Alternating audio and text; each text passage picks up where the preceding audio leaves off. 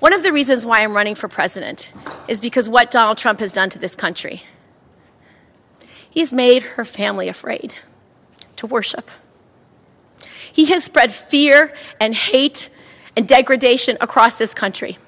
He has spewed hate, racism, anti-Semitism, and has inspired more. Now, Donald Trump did not create hate and racism and bigotry and anti-Semitism. But what he has done is poured fuel on a fire that is raging more than I've ever seen it in my lifetime. Hate crimes have gone up exponentially all across my state, all across the country, because of what President Trump has unleashed. I have the courage to stand up for him, to stand up against him. I have the courage to fight what needs to be done, because it's not just about him.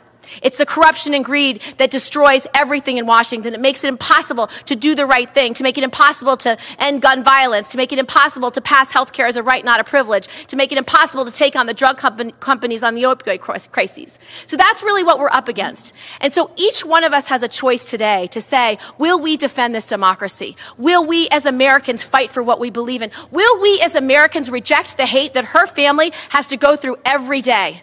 Will we say, this is not who we are as Americans? Will we take back that right to vote through making sure we have voting rights? Will you kick money out of politics and make sure we have publicly funded elections? Will you fight with every fiber of your being, because everything that you care about is at stake?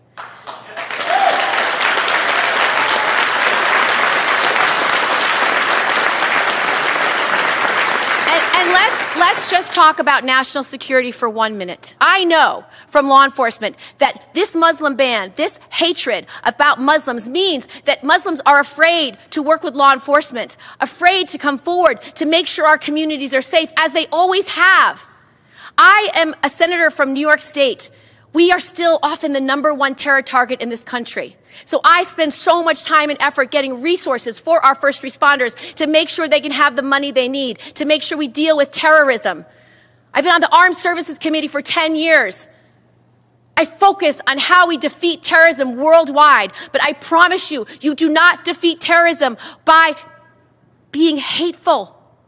And let me tell you another thing. When I went to Syria, and God bless your mother to survive those refugee camps, I met with mothers that could well have been your mother. And they looked me in the eye and they said, you are so afraid of Osama bin Laden.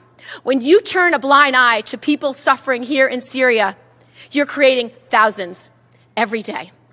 So that is what Donald Trump is creating. He's making us less safe. His hatred makes us less safe. His Muslim ban makes us less safe.